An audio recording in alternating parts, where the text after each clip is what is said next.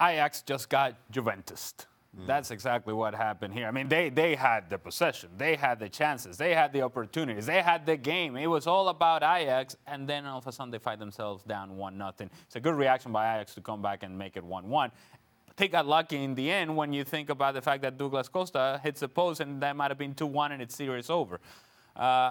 It was a risk still in my mind to play Cristiano Ronaldo, and I guess he must have been 100% fit if you're willing to take that chance. But I guess it's a risk worth taking when he comes in and scores a goal that he did. I would not have done it.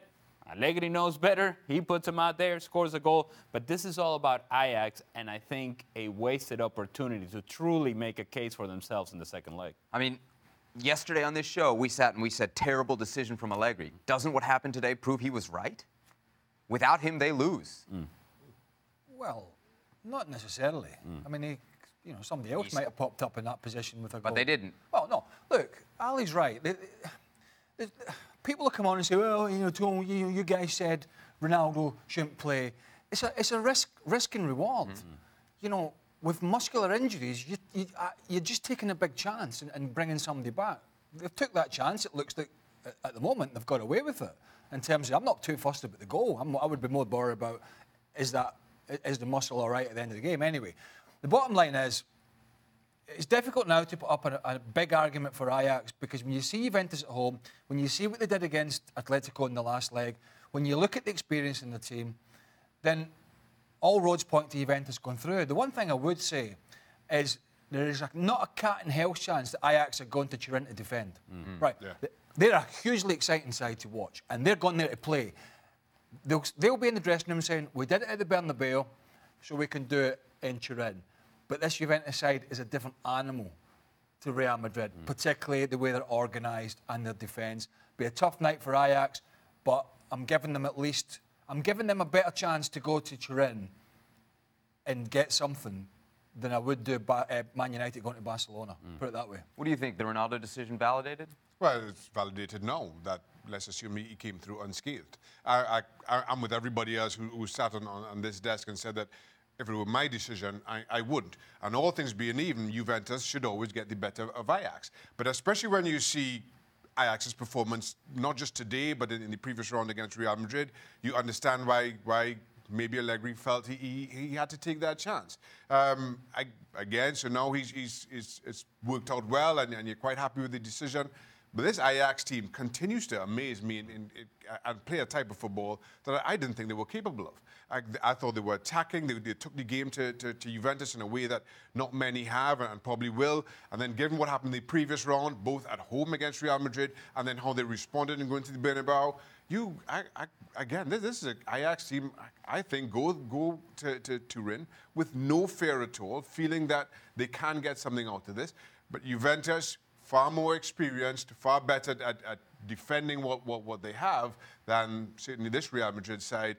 Easier said than done, but for Ajax, I'm not overly daunted. The interesting thing about Ajax is that, okay, here's a team, a bunch of young players, right? And you think, well, yeah, they're creative. Yes, they are attack-minded. But it's one thing to be attack-minded, and then another thing to be able to carry it out on the field against a team like Juventus. And the way that they did it, I mean, it was from the first minute that they were creating opportunities. And so you have young players on the left. Neres is creating chances. Ziyech is creating chances. And Tadic and this guy and the other guy, Van de Beek. And you're thinking, man, if I'm an Ajax fan, I'm not so concerned about whether I'm going to be able to get past Juventus in the second leg. I'm more concerned about the fact that we're not going to be able to keep any of these guys. Yeah.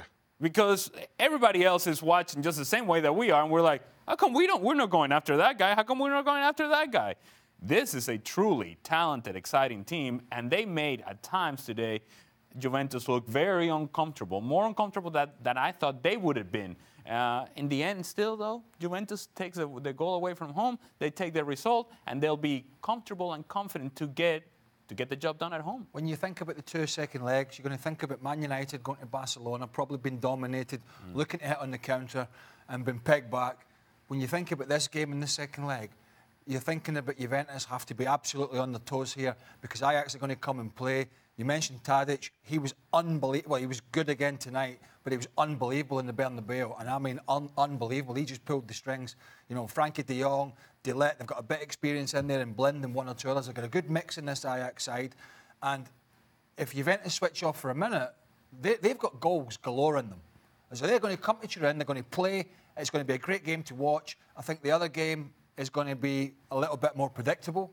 But this one, I think I think Juventus will get the job done because that's what they're all about, and they've got Ronaldo, that's why he's there. But I don't think it's going to be plain sailing, put it that way. And at the same time, as much as Ronaldo will grab the headlines, I may be biased here, but I think Szczesny was probably Juventus' most valuable player on the day. I mean, he's not only not counting shots that just scraped the post and were deflected wide, but he was producing saves to keep Juventus in this tie in a way that you certainly didn't expect. Does everybody agree that Ajax were better today? Were clearly better than Juventus today, or no? I think they played the better football. Oh, yeah. Juventus managed the game well. So is it just going back to Turin solves the problem for Juventus? Well, because you guys seem to think Juventus... Well, there is a home advantage, for sure. But they've already proven this year, but I did say it's a different animal in Real Madrid. They've proven they can go to the Bernabeu and play free-flowing, confident, no-fear football. But Real Madrid this year have stunk at the back, defensively, and in midfield at times. Juventus haven't. For more, sign up now for ESPN+.